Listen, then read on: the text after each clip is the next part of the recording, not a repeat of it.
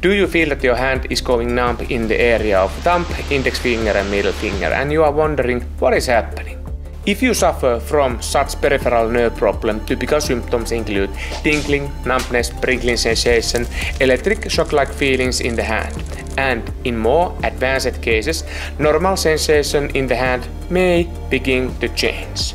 This condition is the absolute #1 issue when it comes to upper limb nerve entrapment. And in this video, we're going to cover everything you need to know to find relief for this condition. Let's start with the anatomy. Why, you may ask? Well, understanding the nerve pathway and any structures that might put pressure on it can help us to grasp the overall picture and possibly contribute to the upper limb symptoms. The nerve started its journey from the 6th, 7th, 8th cervical vertebrae and the first thoracic vertebrae. Its role is to control the movement of the forearm, wrist, hand and fingers, as well to provide sensory information to the visible areas. The nerve travels from our cervical and thoracic structures downwards towards the armpit. From there, it continues along the inner surface of the upper arm to elbow area.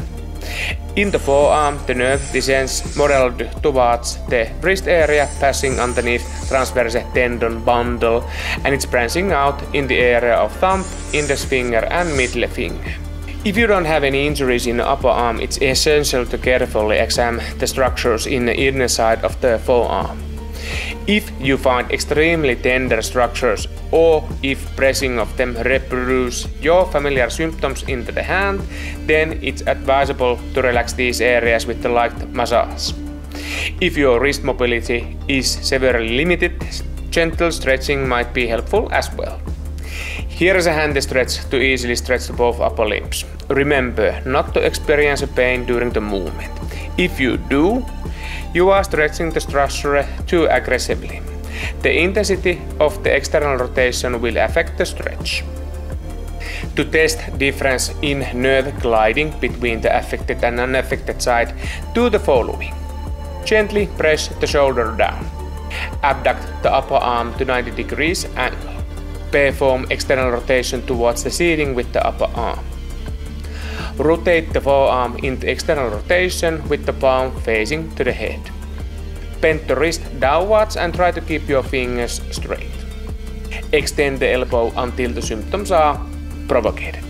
In this position, you can experiment with the side bending of the head towards the hand to see if it affects upper limb symptoms. In some cases, side bending away from the hand may provocate the symptoms. Additionally, you can explore how different wrist position can affect the sensations in the arm.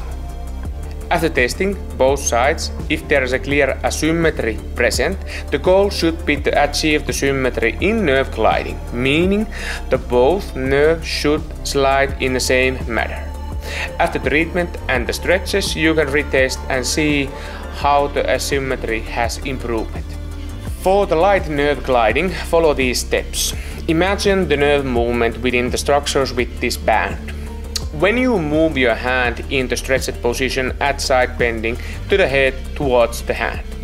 This is relatively safe, but if you need more aggressive stretch, take the nerve to tightened position and push through with the wrist, elbow or head for a minute. Focus on the movement that clearly intensify your familiar symptoms. If any of those movements doesn't reproduce your typical symptoms, then avoid doing them. Perform nerve gliding in few minute sessions, spreading them through the day, 3 or 4 sets.